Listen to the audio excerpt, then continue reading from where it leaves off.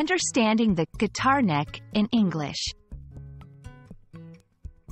Hello and welcome.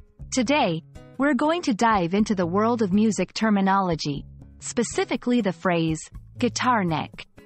Whether you're a music enthusiast, a budding guitarist, or just curious about the term, this video is for you. Let's strum our way through the meaning and usage of this phrase in English. The guitar neck is the part of the guitar that extends from the body and ends at the headstock. It is the long, thin piece where you press the strings against the frets to change the pitch of the notes.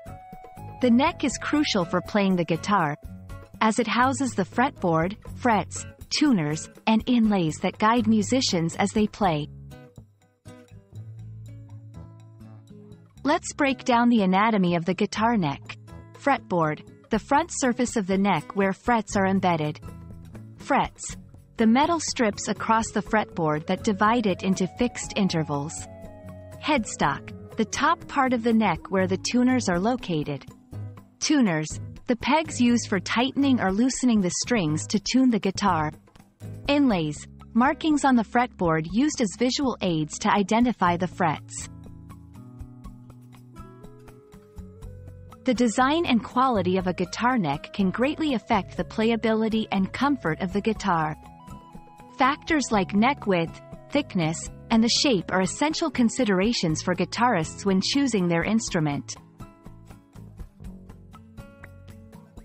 In everyday language, you might come across phrases like, "He ran his fingers down the guitar neck effortlessly." The guitarist adjusted the truss rod in the guitar neck for better action. And that wraps up our session on the guitar neck. I hope this video has been informative and has enriched your understanding of the guitar's anatomy. If you're an English learner and found this video helpful, please like and subscribe for more content. Keep practicing, and soon you'll be speaking about music like a native. Happy learning, and see you next time.